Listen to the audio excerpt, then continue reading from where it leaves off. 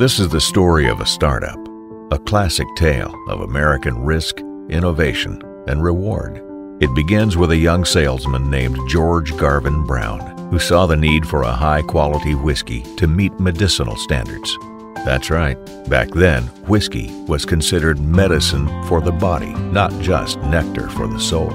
At a time when whiskey was sold by the barrel, Brown was the first to put it in sealed glass bottles so no one could compromise its quality.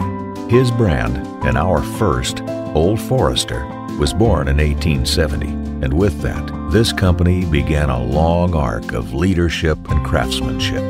Upon Prohibition's repeal in 1933, Brown-Forman intensified brand creation and acquisition, accumulating many firsts, bests, and onlys along the way, guided always by the steady hand of 5 generations of Brown family leadership. Among these distinctions, the first bottled bourbon, the first written product guarantee, the first U.S. whiskey to reach #1 in worldwide sales, and the last distilling company to own its own cooperage.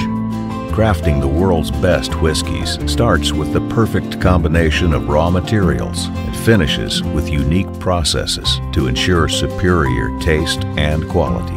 We refer to this as the 5 sources of flavor. The arable soil in Kentucky and Tennessee is perfect for cultivating corn, rye, and barley, which make great mash. The water in our distilling regions flows through limestone, adding minerals that contribute to the eventual taste profile of our whiskeys. Our proprietary yeast strains have been cultivated for years, and they serve to maintain the complex and distinctive flavors of our whiskeys. Each whiskey undergoes a special distillation process, producing exceptional quality for each of our brands. Local white oak forests provide the best wood to make barrels, which are then charred by flame to our master distiller's precise specifications. There are a lot of distillers now. Artisan this, small batch that, but Brown-Forman is the original. Authenticity, character, history, and tradition.